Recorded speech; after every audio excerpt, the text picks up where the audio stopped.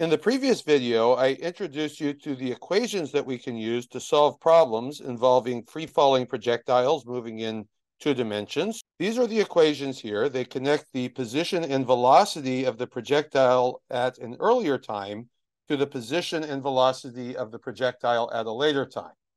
Because we are in 2 dimensions, for each time we have 2 variables for position, x and y, and 2 variables for velocity, vx and vy. So these are the equations here. In the x direction, we have the equations of constant velocity motion, and in the y direction, we have the equations of constant acceleration motion. So here's the example we're going to do. We have a cliff 80 meters tall.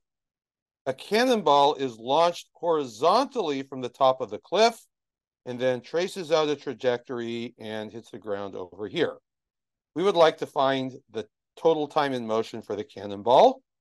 We would like to find how far from the base of the cliff does the cannonball land, and what are the x and y components of the velocity just before landing. So this problem, like pretty much all of the previous example problems involving kinematics, will be solved using this handout. Okay, so the first step is to draw a clear sketch illustrating the problem. There we go. Step 2, draw a coordinate system. So in this example, our coordinate system is going to have x and y axes. And you can see that if I put the origin here, I'll just go ahead and draw that in. I put the origin here, y-axis pointing up.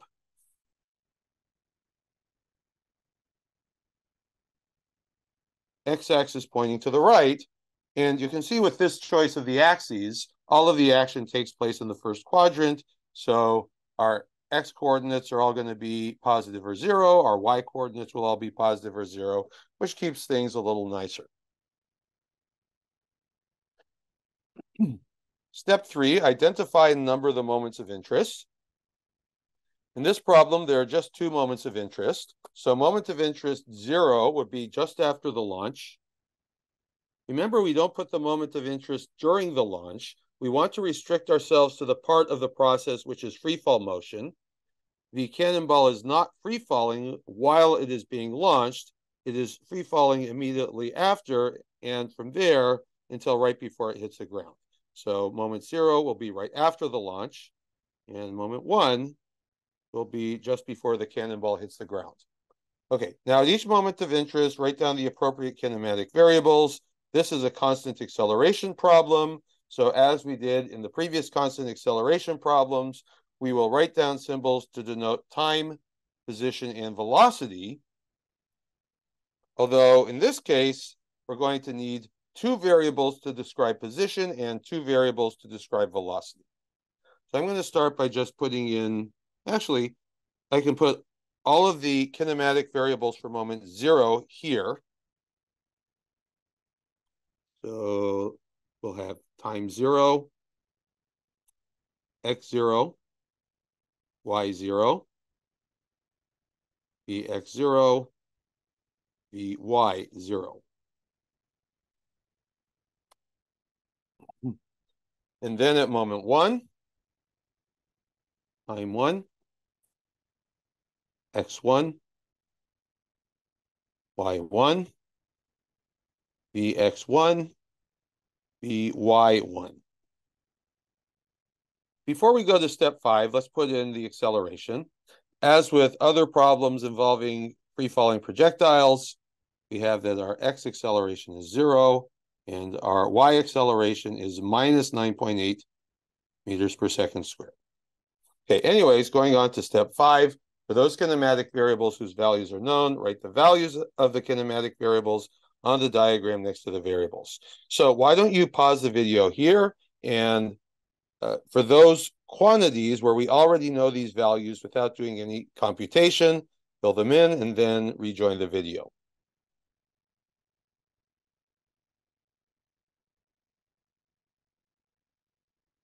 Okay, let's say that time 0 is 0. Now we have launched the projectile from x0 equals 0 and y0 equals 80 meters. The projectile was launched horizontally, so initially the y velocity is 0 and the x velocity is what it tells us, 30 meters per second.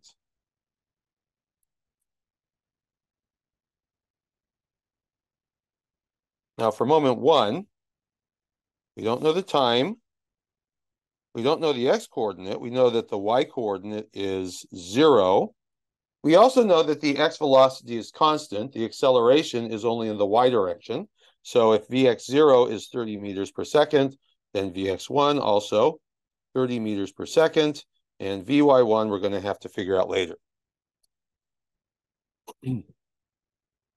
Okay, part A, let's find the time in motion. In other words, we are looking for time 1 here. Okay, so why don't you try going through the list of equations and see if you can find an equation where the only unknown is time 1. And if you find that equation, see if you can work out time 1 on your own and then rejoin the video. So the equation here that allows us to solve for time 1 in a single step is equation 4. So everything in equation 4 is known except for time 1. So to see that, let me take equation 4 and write it out over here. So we have y1 equals y0 plus vy0 delta t plus 1/2 ay delta t squared. y1 is 0. vy0 is 0. So let's look at what we have left over. We have 0 equals y0 plus 1/2 ay. Now let me expand out that delta t. That delta t is t1 minus t0. That is squared. But t0 is 0. Okay, so what's actually left? We have 0 equals y0 plus 1/2 ay t1 squared. All right, let's solve for t1. Take y0, put it on the other side, the minus sign. Divide through by ay over 2. That's equal to t1 squared. So we're going to take the square root and flip sides. That gives us t1 equals square root of minus 2y0. I move 2 into the numerator there, over ay. All of that's square root. Now making the substitution along with units, we have minus 2, 80 meters. ay is minus 9.8 meters per second squared.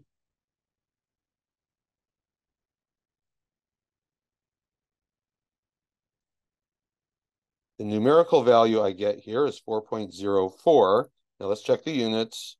So meters cancels meters. Now notice that we have inside the parentheses 1 over seconds squared.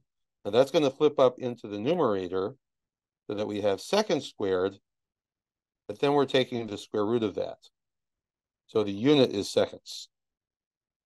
Okay, so this is the answer to the first part of the problem. The time in motion is 4.04 seconds. Let's go on to part B. How far from the cliff does the cannonball land? In other words, in part B, we are looking for x1. I'm going to fill in time 1 first. In other words, in part B, we are looking for x1. So see if you can scan the list of equations and find an equation where the only unknown is x1 and everything else is known. If you look at the list of equations here, the only one that has x1 in it is 2, so I guess we better hope that that works. So let's try that now. X1 equals x0 plus vx0. I'll expand the delta t as t1 minus t0. And everything here is known. x0 is 0. t0 is 0. So let's just put in the other two things. You have x1 is vx0, 30 meters per second. And then time 1, 4.04 seconds. So do the multiplication. I got 121 meters. Okay, part C. What are the x and y components of the velocity before landing? So the x component of the velocity right before landing is 30 meters per second. I folded the paper in a way that hides that, but it's 30 meters per second. We saw that earlier. Now we have to find the y component of the velocity just before landing. Go through the list of equations that has Vy1 in it, but everything else is known. Try that on your own and then rejoin the video.